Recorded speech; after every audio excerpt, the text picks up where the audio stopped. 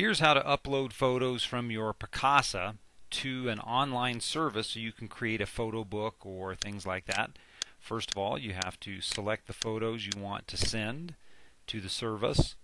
Then you click File from the menus, upper left hand corner, and then Order Prints. And then once you're here into Order Prints, you can choose from any one of the services that they work with. So for example, today I'm going to choose Shutterfly. I sign in with my username and password and create an album name up there.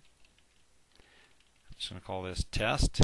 Click OK, and my photos are being uploaded. Once the photos have been uploaded, you will see a corresponding folder, or album as they call them in Shutterfly, in your Shutterfly account.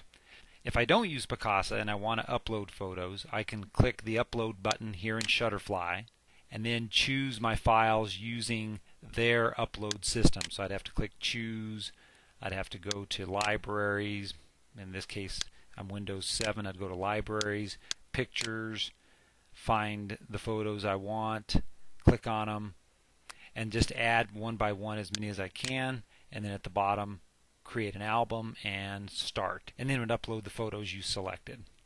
Once you have uploaded photos to your service, and again this case is Shutterfly, then you can order prints, you can create photo books, cards, all these different options. We're going to create a photo book today, so I'm going to click Photo Book. We're just going to pick this particular book here.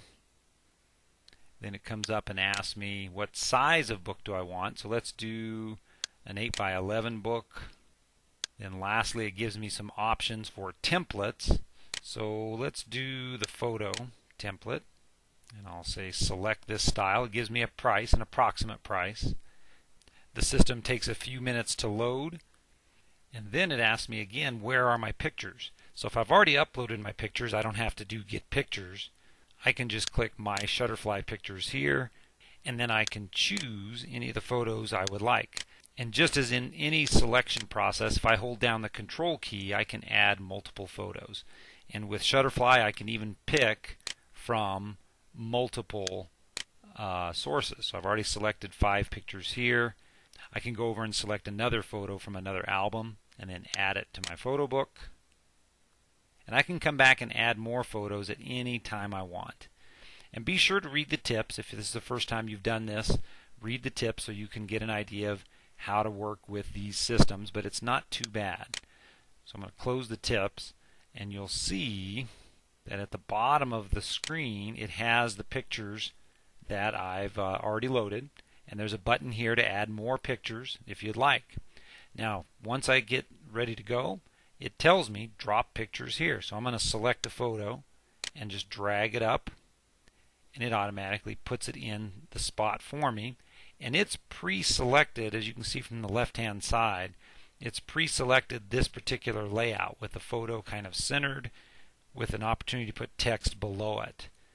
And to add the text, I simply click on one of the text boxes and I can type whatever text I want, including make changes to the font and how it looks if you choose. If you don't use one of the boxes, it just simply won't print. You won't get a green box like that. And if you want to change something about the picture, you can drag it around a little bit or click it to edit it. And in this case, you can crop by just using the squares here. Or I can add different effects. I can make it black and white. I can fade it. If it's accidentally rotated, you can rotate it back the correct way here. Remember to click the Save button periodically so that you don't lose the information that you're working on. And keep in mind, since this is on the Shutterfly website, you can work on this project from any computer that's connected to the internet, as long as you have your username and password. So there's page 1. If I want to get to the next page, then I'm going to click here on the Next Page button, and it's going to pull up the next page. So to pull in another photo, I'll come down here to my tray. This is called your tray, and I can drag another photo in. Now, if I don't want this particular setup, maybe I want a full page, then I can click here on the left hand side and I can choose different formats. So I'm going to say I want a single picture and I want it to be full page.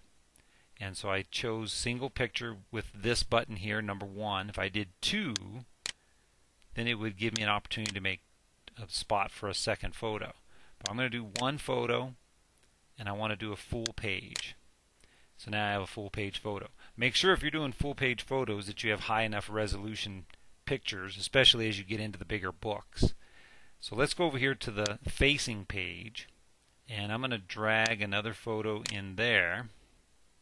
And this time I want to put 3 photos on that page. So from my little tools on the left, I'm going to click 3, and I'm going to look through their different designs here, and let's say I want to do this particular format here.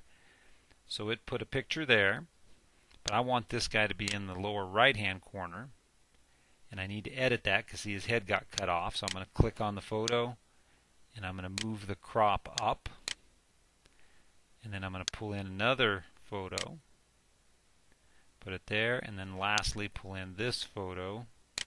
And that's how you create your Shutterfly photo books. So use these buttons down here to navigate.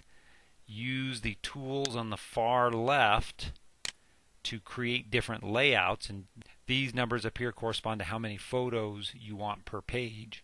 And then remember to click the Save button often so that you save the changes that you've already created.